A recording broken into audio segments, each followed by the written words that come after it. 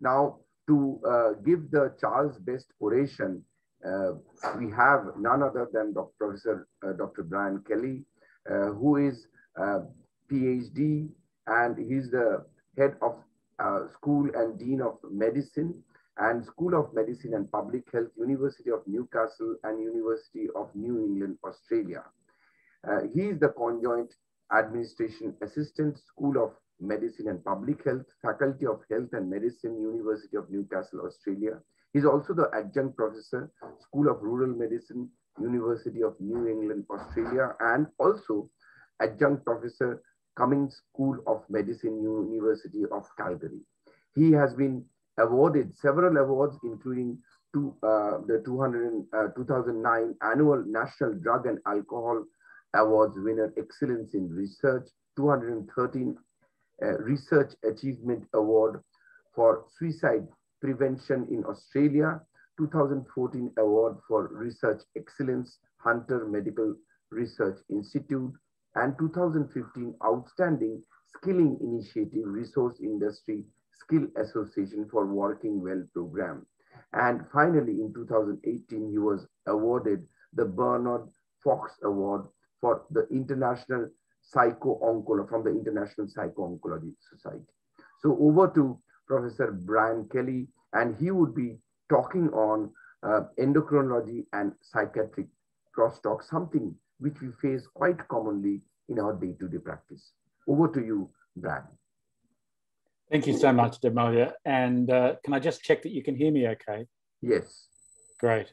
Thank you. Thanks for that very warm welcome. And it's a great delight to be joining you all again, although virtually, to talk and meet and discuss these important issues. And I'm very sorry not to be over there with you all at the moment, but of course, we face this global challenge of COVID. And in many ways, the 100-year anniversary of the discovery of insulin is a testament to just how important medical discoveries are. And we've witnessed this over the last 12 months with the rapid development of vaccines, just showing us what medical research can achieve. It's a real privilege to be part of this Charles Best Anniversary Symposium and presenting this lecture today. And thanks also to all of my colleagues there at the KPC Medical College in Calcutta for your generous welcome and the opportunity to work with you over the last few years in this really exciting work that we're doing together. In addition to the roles that Demalia was describing, my specialist background is as a psychiatrist, and my area in psychiatry is working with people with physical illness. So I work in a general hospital alongside my colleague, Dr. Shamacharya, and we'll see patients who are in the hospital with a range of physical health problems and provide psychiatric consultation and support to those patients. So I'm going to be talking with you briefly today about the relationship between psychiatry and endocrine disorders, but with a particular focus on diabetes mellitus. So I'll talk about the psychiatric aspects of diabetes, which are, as you'd expect and understand, I'm sure from your own practice, many and varied, but also touch upon other endocrine conditions and their relationship with psychiatry, and a particularly important area of the glucocorticoids and psychiatric disorders, something that's seen very commonly. Brian, your screen is white. I think there is some problem. There is an option which will allow you to choose the PPT. I think somehow the white screen option has been chosen. Right. Okay. Shall I try to share again and see what happens? I think you should stop share and then go for resharing the slide. Okay. I'm sorry.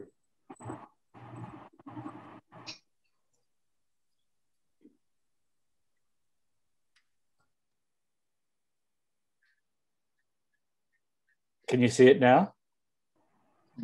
No. Really, no. I think if you stop share and then you reshare your slides. I stop share. Okay. Yeah. You can see me now. Yeah. It is okay. Now you share slide. You will have options of widescreen, PPT, etc., etc. You just have to choose the PPT.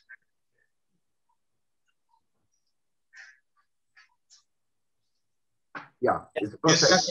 Yeah, perfect. Perfect. My apologies. No, it's okay.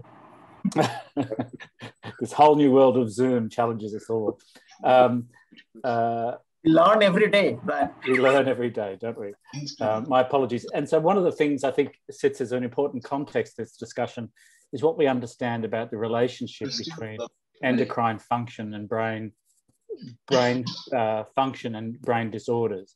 We know that endocrine function has an important influence on brain development, on the effective cognitive function within the brain, and has significant impacts on mood and behaviour. And some of the conditions that I'll be describing illustrate that very well. We also know that our psychological state and psychiatric factors can influence endocrine functioning. The stress response is perhaps the classic example when we look at what happens to our hypothalamic and pituitary and adrenal axis in states of normal and abnormal stress, and the impact that that can have over time. And there's been a lot of interest in this particular phenomenon in the impact of, for example, post-traumatic stress disorder and its consequences, but also in conditions like very severe forms of depression, where we know that HPA axis during that depressed period is greatly disturbed.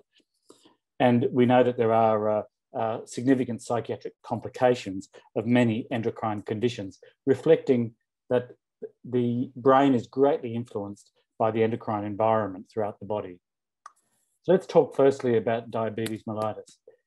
I want to focus on depression because it's one of the most common complications that occurs in both type 1 and type 2 diabetes. It has around about a 15% prevalence among people with diabetes, both types, perhaps a little higher in people with type 1 diabetes for reasons that will become clearer as we talk through this presentation. The presence of depression in people with diabetes, as with other depression occurring with other physical illness, is the impact it has on their quality of life, their suffering and distress, and their functioning overall. And particularly relevant in diabetes is the capacity to adhere to what can be a demanding treatment regimen and subsequent risk of diabetes complications. We also know, as an important sort of psychosocial context of diabetes care, is that the quality of communication between the patient and their clinician and their relationship, their treatment relationship, is critical to the patient's outcomes. This is not unique to diabetes, it happens in many conditions, but it's particularly important in diabetes because it's a condition that requires the patient to have an ongoing, close and trusting relationship with their doctors, nurses, other healthcare providers. And the more we can foster that, the better the patient's outcomes will be. Let me talk a bit more about depression. People who are depressed are at higher risk of diabetes, particularly type 2 diabetes. Having depression and diabetes is associated with greater risk of adverse diabetes outcomes. For those who are depressed, having diabetes can complicate their depression, so working the other way around. So it can make their depression harder to treat and harder for them to recover. They often experience, when both conditions exist together, a higher symptom burden, greater functional impairment. The problems with their treatment and adherence is illustrated in higher HbA1c levels among people who are depressed, who have diabetes, and problems adhering to diet, exercise, and medication, not because people don't want to, but because we know that depression is a condition that robs a person of their motivation, their self-esteem, their self-confidence, all of which are necessary to adhere to what can be a demanding daily treatment regimen. And I've mentioned already the problem of diabetes complications among people with depression and diabetes. This particular slide is from a study of a large number of patients with a range of medical conditions and looking at this issue of multimorbidity. This is a phrase that you'll hear increasingly as we acknowledge the complexity of chronic disease globally amongst populations worldwide. And what I've circled here is some data that shows you the relationship between diabetes and other health conditions. And I particularly want to focus on diabetes and depression here. What this shows you is that the rates of depression among people with diabetes, as I've said, can vary up to around 10 to 15%. In this study, they found that 21%, the highest rate was 21%, and that was particularly those who are in the most socioeconomically deprived circumstances. So it shows you that the circumstances of a person's life in general can increase the likelihood of having a problem such as depression, and that almost double the rates of depression. The consequences of depression and diabetes is illustrated here with some data from the World Health Surveys that shows you that on the axis here, the mean health score, which is a sort of indication of overall health functioning from 0 to 100, and a range of chronic conditions with and without depression as a coexisting condition. My apologies, it keeps jumping around. And what this slide illustrates is that your level of functioning is significantly worse if you have, for people with diabetes and depression compared with those with diabetes alone. So as clinicians, it's very, very important to be alert to depression in your patients, treat that depression, and you'll find substantial improvements in the patient's overall functioning and outcomes by doing so.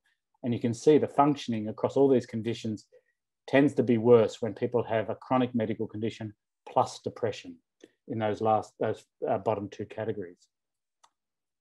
There are other psychiatric disorders associated with diabetes though. Delirium is a common one, usually associated with acute complications of diabetes. By delirium, I mean the organic acute confusional states that you'll see in people who may be experiencing severe hypoglycemia, diabetic ketoacidosis, or infection. Anxiety can be prominent in that. For people with diabetes, can be specifically focused on diabetes-related fears, or for those with type 1 diabetes, perhaps fears and concerns about the demands of insulin injection and adjusting to that treatment. Substance use disorders are of higher prevalence among people with diabetes. And for us in our community here in Australia, that's chiefly alcohol-related conditions. And from what I understand in India, that those sorts of patterns are changing over time as well. And eating disorders. The management of diabetes is involves close monitoring, obviously, of food intake and being careful to adhere to dietary requirements. Interestingly enough, particularly in younger people and young women, eating disorders and binge eating disorders are of higher prevalence. And perhaps as a result of some of the anxiety and focus that occurs around eating, that this becomes a way in which some patients experience their worries about diabetes is through abnormal patterns of eating. We can come back and talk about that. But it can be quite challenging clinically to be treating a patient, for example, with an eating disorder who's requiring insulin and maybe is binge eating or anorexic. Coping with diabetes is an important theme. This is an interesting diagram that came from the Indian Journal of Endocrinology and Metabolism in 2018. So it refers to the factors that influence emotional distress in people coping with diabetes. The initial crisis in response to a diagnosis, given that this can be a condition that is lifelong for many people.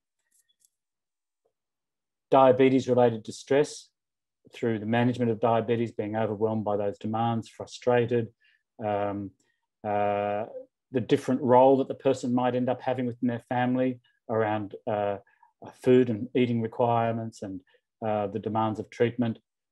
As listed there, phobic reactions around needles, injections, becoming preoccupied with fears about hypoglycemia or the development of complications. And some people can become almost obsessively preoccupied with those concerns. And of course, the more formal psychiatric disorders that I've referred to. All of these factors together can influence behaviour that then impacts on glycemic control and quality of life. So the key themes in coping with chronic illness that relate to diabetes specifically include, and this is one that I think is very important to think about and perhaps talk over with your patients, of loss. What functions have they lost as a result of the condition, or do they fear losing in the future? How does it change their role, within their family, within their work, and socially? And often, of course, it threatens their independence and autonomy. And sometimes in families, this is a big factor, where the person feels as if they're reliant on others, sometimes reliant on healthcare providers and health systems in a way that they've not been in the past, and they can really struggle with that. Adapting to their healthcare needs over time, over a long period of time, and sometimes periods of what we call non-adherence or non-compliance can be normal, although frustrating and difficult. Can be, for some people, a protest against their disease, for some, a period of loss of motivation that their clinicians need to help them with. The impact on family and family function perhaps is most clearly demonstrated in young people who have diabetes, but can also be in adults in their family relationships, their relationships with their adult children and partners, because of the demands it might place on the whole family system. Social impacts can be demonstrated through stigma and the way in which diabetes and diabetes treatments can be highly stigmatized. And for that reason, some people may avoid treatment or disguise their treatment for fear of the reactions of others, being adversely treated by others because they're seen as having an unacceptable condition. And of course, specific functions and abilities can be of great concern. Loss of sexual function, for example, can be an important consequence and fear among patients as a result of their condition. There is, in terms of capturing this, there is a useful tool that people can use in their practice, which is called the Diabetes Distress Scale. Even if you don't use the scale, instruments like this can give you some really useful questions to include in your regular checkups with patients. You know, the sorts of things that give you an idea of what do people worry about most. And this sort of scale is built on that, of understanding the common worries. For example, feeling that I'm often failing in my regimen, feeling that it controls my life, feeling that sometimes my doctors or others don't take my concerns seriously. I don't feel confident in managing it. I feel scared or depressed when I think about living with diabetes into my future. Sometimes these can be very useful questions just to include in your discussions with your patients, even if you don't use those scales. The other area that is of great interest in the psychiatry field, and you'll see patients in this situation in your practice around diabetes, are people with severe mental illness. And by severe mental illness, I mean conditions such as schizophrenia, severe bipolar disorder, or people with severe recurrent major depressive disorders. In that population, particularly people with schizophrenia, we know that diabetes can affect up to 12% of those patients, the majority having type 2 diabetes. In people with severe mental illness, diabetes is associated with greater rates of complications, the microvascular and macrovascular complications, acute metabolic disorders, and greater rates of death related to diabetes. We know that people with severe mental illness have higher mortality from physical illness in general, and diabetes is one of those conditions that contributes to that. Why does this association exist? Well, there are multiple reasons for that. Some of them are to do with environmental factors as well as the effects of the illness on the patient and their diabetes treatment. Here's an attempt to summarize those various factors from a Nature Review publication. What I'd emphasize here is that we know people with severe mental illness often have difficulties maintaining an adequate diet. They're often living in the most economically difficult circumstances, and so don't have the resources sometimes to manage the type of diet that's required. They often suffer with obesity, sometimes due to their physical activity, but often as a result of the antipsychotic drugs that they take, which we know can contribute to a metabolic syndrome and obesity. And they also have higher rates of smoking. All those factors can increase their health risks and the propensity for type 2 diabetes. We know that their medications can play a role, and this slide from a paper in Lancet Psychiatry gives you an idea of the relationship between the various types of antipsychotic drugs and propensity for diabetes. And the highest risk is associated with the drugs clozapine and olanzapine. And certainly here in Australia, olanzapine is very commonly used for the treatment of psychotic disorders. And this is a real concern in our patient population to manage this metabolic risk. There are a set of guidelines for monitoring metabolic risk in people who are suffering a disease like schizophrenia and receiving these, what we call second generation antipsychotics, and that's listed in this paper. I won't go through all of this because you'll have a chance to have a look at these slides, and I'd recommend that paper to you, which looks at how to manage this risk in these patients. But regular monitoring of their HbA1c, fasting glucose, obviously blood pressure and fasting lipids, and weight can be very important. So the summary of all of this is screening for diabetes mellitus in individuals with severe mental illness is important, and we'll identify those with a high rate of people who have undiagnosed diabetes in that population. Let's talk now, moving on to psychiatric aspects of other endocrine conditions. Thyroid disease is probably one of the classic psychiatry endocrine hormonal connections and relationships. The psychiatric symptoms are very common and may be the presenting complaint for someone suffering from a thyroid disorder. Thyrotoxicosis particularly can be associated, up to 80% of those patients will experience psychiatric symptoms. We're all familiar with that kind of accelerated, anxious, irritable, emotional ability that can occur in thyrotoxicosis, and sometimes to a level of experiencing panic. Interestingly, though, in older patients, you can get what we call a sort of hypoactive or withdrawn thyrotoxic state, where they appear more depressed or even more like what you would expect to find in a hypothyroid state.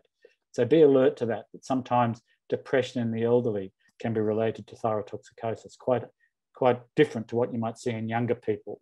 And of course, it can be misdiagnosed as an anxiety disorder, and hence in psychiatry, we often request thyroid function tests in someone presenting for the first time with severe anxiety-related symptoms. Hypothyroidism is another classic example of this relationship. And historically, you'll be familiar with the term, I'm sure, of myxedema madness, which was used to describe, in the early part of last century, the observation of psychotic symptoms, delusions, hallucinations, marked disorganization of thinking in people suffering hypothyroidism, also known as myxedema, of course. The cognitive impairment can be marked, and this is particularly in the elderly, with slowing of cognition or slowing of thinking and memory impairment. And hence, hypothyroidism is an important differential diagnosis in someone presenting with what looks like a dementia syndrome in later life. Be alert to this as a potentially reversible cause of something like a dementia. And so that slowing and memory impairment can sometimes even look like a depression with low mood and slowing of behavior. So be alert to that also. There's also, of course, a specific consideration for us in psychiatric treatments around the use of lithium, which can inhibit thyroid hormone synthesis and can cause clinically significant hypothyroidism. Hence, the monitoring of lithium treatment includes monitoring thyroid function. Cushing's syndrome is another important condition to consider in its psychiatric relationships and complications. It's classically associated with depression, with up to 80% of patients with Cushing's reporting significant depressive symptoms. A smaller percentage can experience quite extreme psychiatric symptoms in the form of psychosis. There could be rapid mood fluctuations, and again, reversible cognitive impairment. Again, illustrating through Cushing's syndrome the important role that glucocorticoids have on brain function. Similarly, with adrenal insufficiency, psychiatric symptoms are also common, more in the form of apathy, withdrawal, and extreme fatigue. Depression in about 50%, again, cognitive impairment, and the slow onset of adrenal insufficiency can sometimes lead to a misdiagnosis of initially of a psychiatric condition when the adrenal insufficiency is the underlying cause. And of course, in an Addisonian crisis, delirium and psychotic symptoms associated with delirium can occur. I'll move on now to talk about exogenous corticosteroids, usually prescribed corticosteroids. You'll see this a lot in clinical practice because these drugs are obviously very commonly used, but there is a very important and clinically significant range of neuropsychiatric side effects.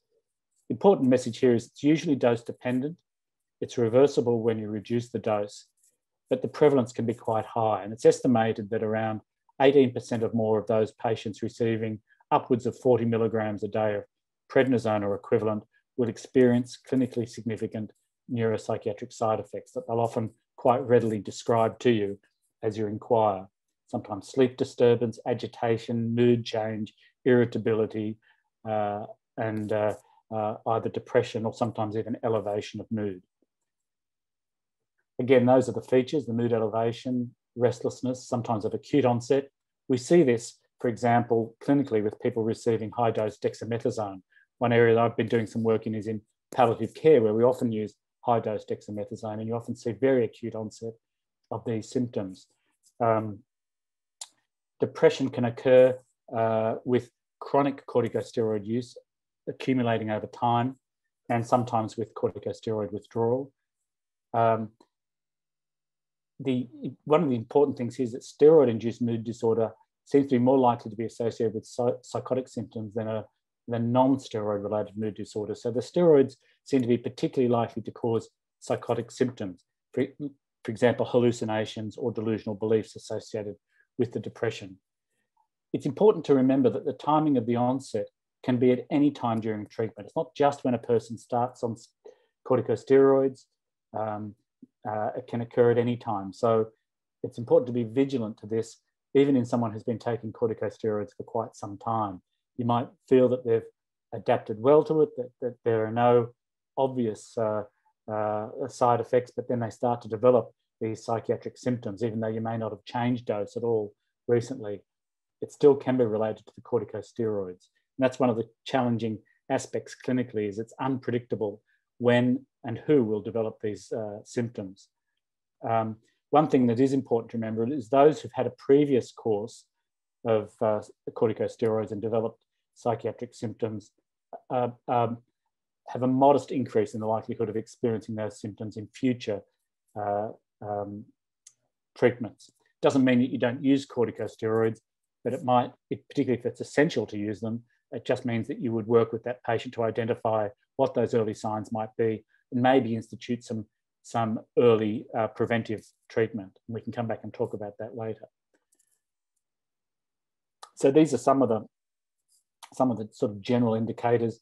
The dose is a factor to consider. As I've said, someone who's had a similar disorder during past treatment. Interestingly, men are more likely to develop a manic or elevated mood. Women more likely to develop depression with corticosteroids. And in younger people, there's a very concerning association between corticosteroids and suicidal behaviour and panic disorder. So twice the elevated risk of suicide, about 4 to 5 times the risk of mania, which is a very, very disruptive and serious condition, delirium, and self-harm, probably a self-harm associated with depression. Withdrawal of corticosteroids also has its psychiatric symptoms.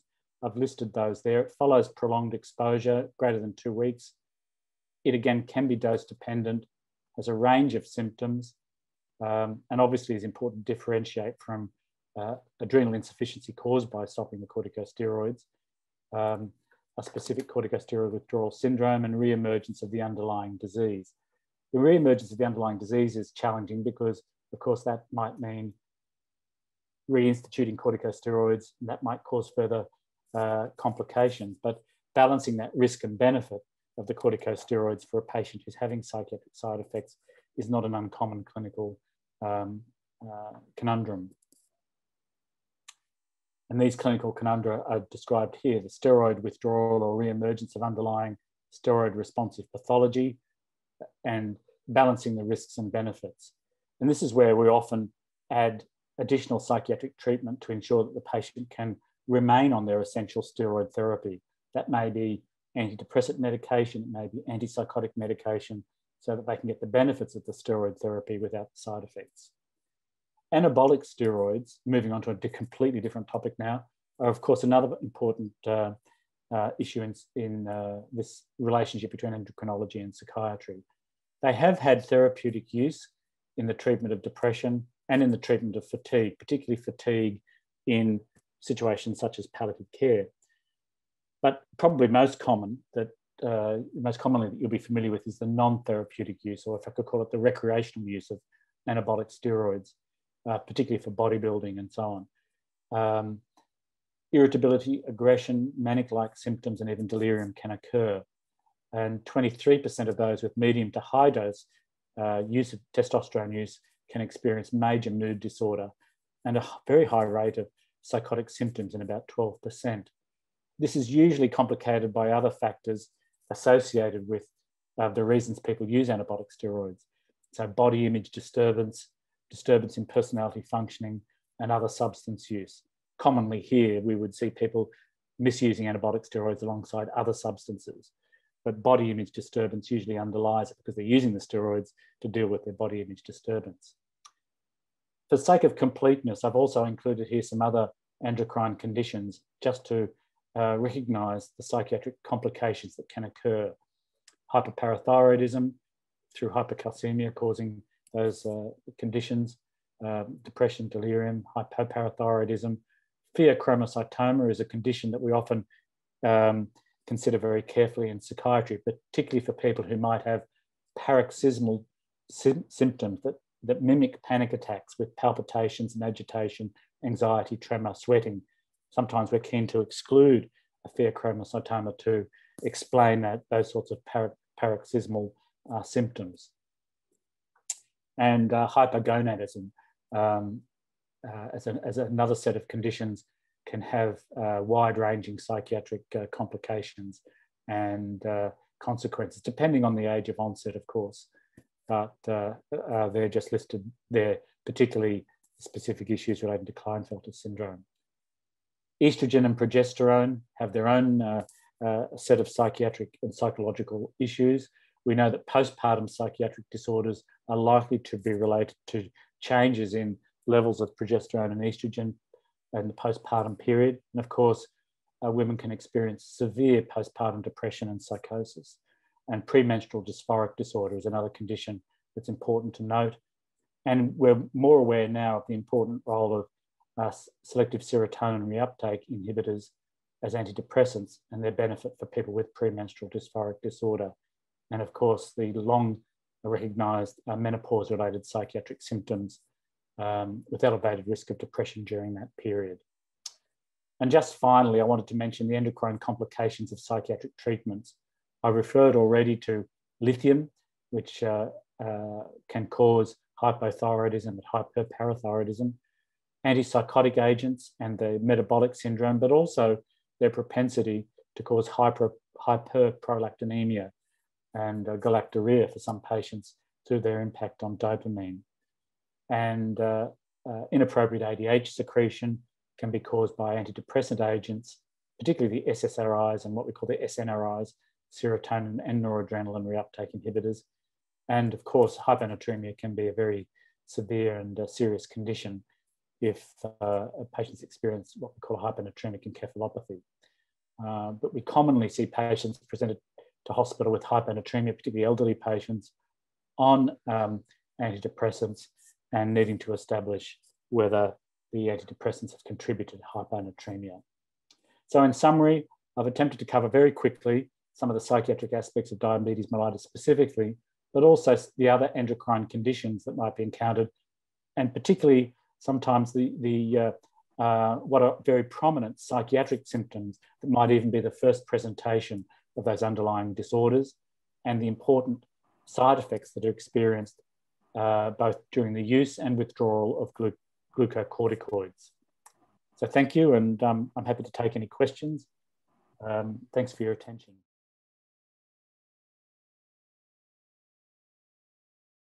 Nice.